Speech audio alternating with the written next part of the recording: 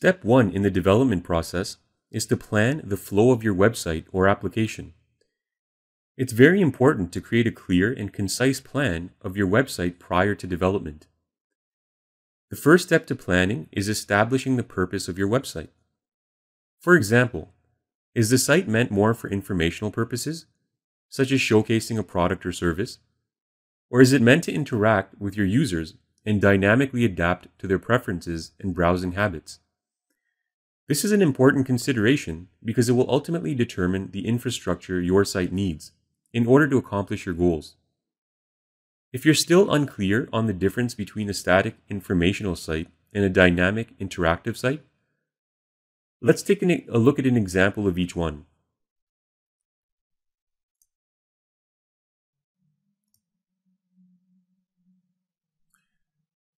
The site flexzilla.com sells a specialty garden hose product.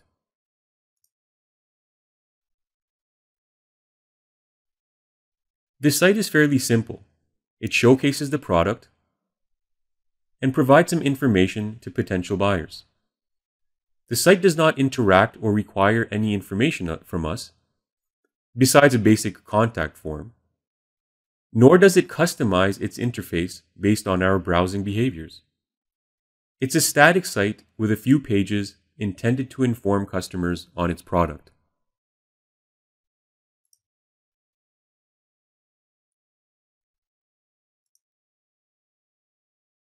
And this is the contact form.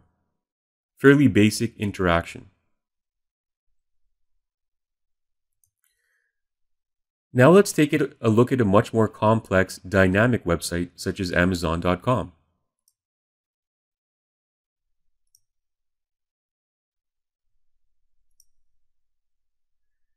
This website sells over 200 million products in thousands of different product categories.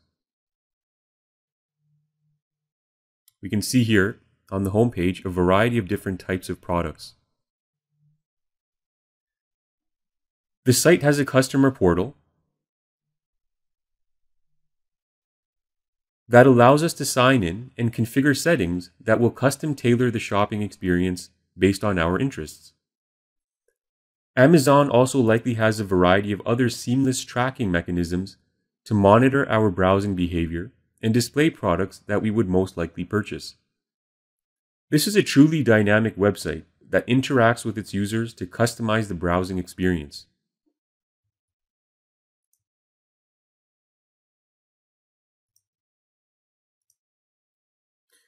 As you probably guessed, if your intention was to create a dynamic, user-interactive web application, your system configuration and resource requirements would be entirely different than a static website. We'll discuss the differences in requirements as we progress through the course. Once you've established the purpose and goals of your site, you can begin mapping out a flowchart of the site's navigation.